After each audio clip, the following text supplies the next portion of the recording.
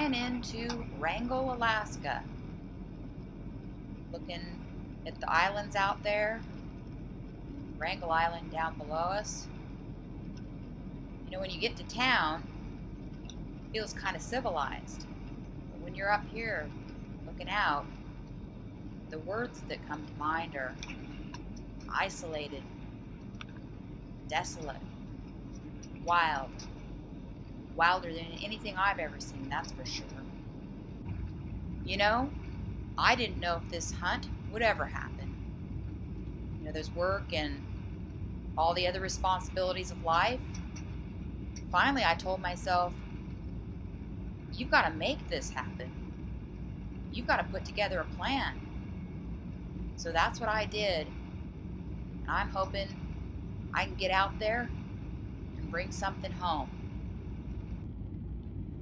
Looks like we're about to land here. My plan is to grab my gear, get a good night's sleep.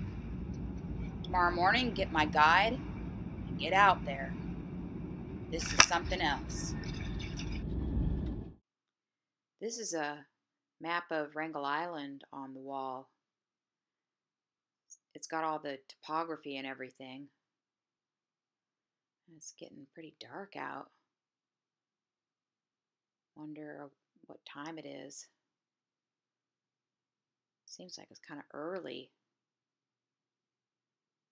At 3:30 in the afternoon. Plenty of time to watch hunting videos. Got a bear right up here.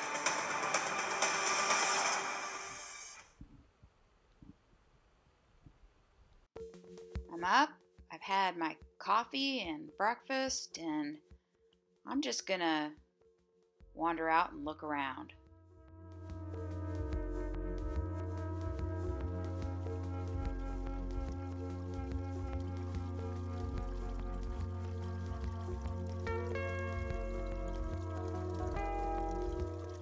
Don't have my guide, but I'm gonna poke around a little bit.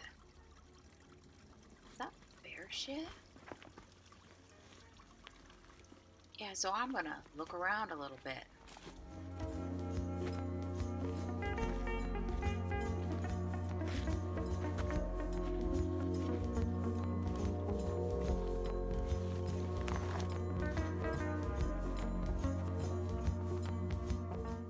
I see something up between those two trees.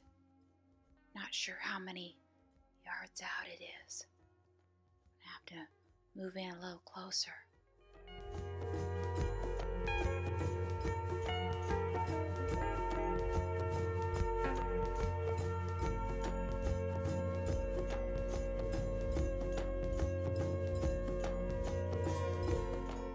Yep, I see something yellow by that mossy stump up there.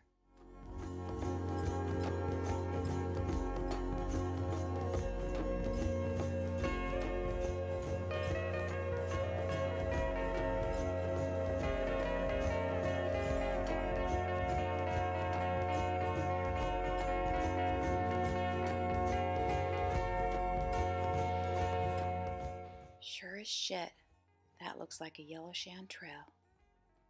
Let's see. No, that's not what I'm looking for. Oh well.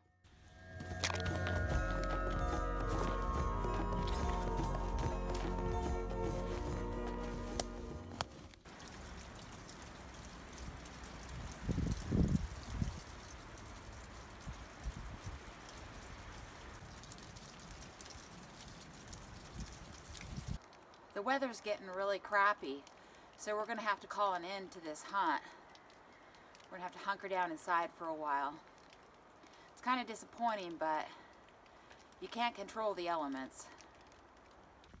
Well, I didn't find what I wanted, but I did make this hunt happen. I'm going to head back to the house and get that guide out.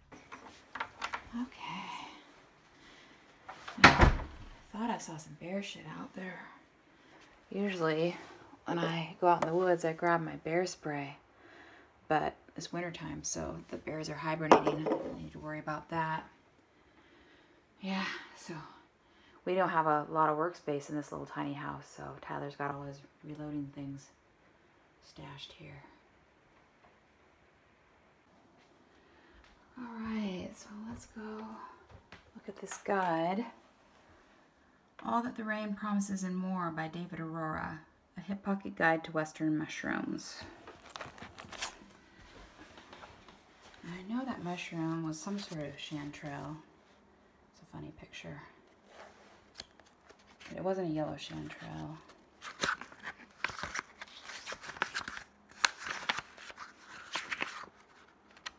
Yellow chanterelle has those really fine gills that kind of fade into the stem.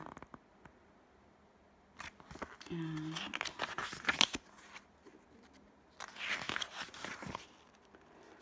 I think it might have been this yellowfoot because it has these wider gills that stop, and then you have this more of a yellow colored stem, also called the winter chanterelle.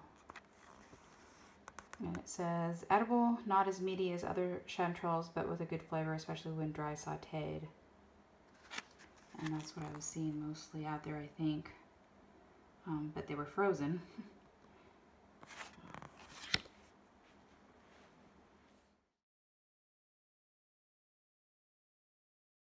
So Charles just identified a real active spot on the opposite bank.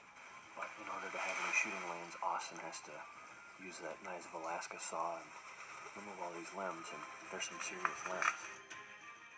Buddy, why are you whispering when he's crashing around cutting those big old limbs down? You're gonna scare the bears away. The hunting videos that Tyler watches are sometimes a tad bit cliche and exaggerated. He doesn't do the bear hunting thing, so I don't even know if he could sit through this one. It gave me an idea, though. I do my own hunting video.